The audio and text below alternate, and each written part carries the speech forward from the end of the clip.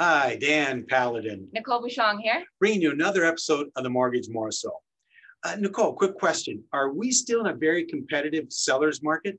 Dan, yes, we are. Inventory remains very tight. Well, Nicole, is there anything we can offer buyers and realtors for that matter on how to have their offers stand out from the average one? Dan, that's a great question. The stronger the offer is put together really increases the odds of the offer being accepted. So we suggest going beyond the standard pre-approval process.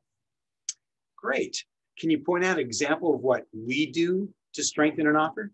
Of course, we take the pre-approval process further than just reviewing the required documents and issuing the pre-approval letter.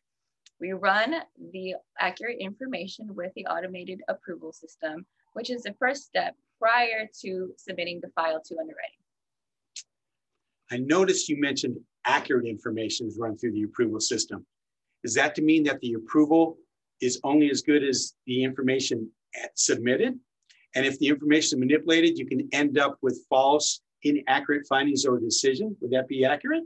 That is correct, Dan. One other process to strengthen the offer is to submit the borrower into underwriting for the credit approval, which means the underwriter has validated the automated approval and issued a credit approval to the borrower.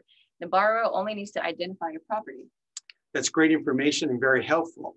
So the takeaway is the stronger the buyer's offer is put together can increase the odds of having their offer accepted in this very competitive real estate market.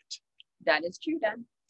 Super. So if you'd like a strong pre-approval, please reach out to us. We can get that process started and start you on your home ownership journey.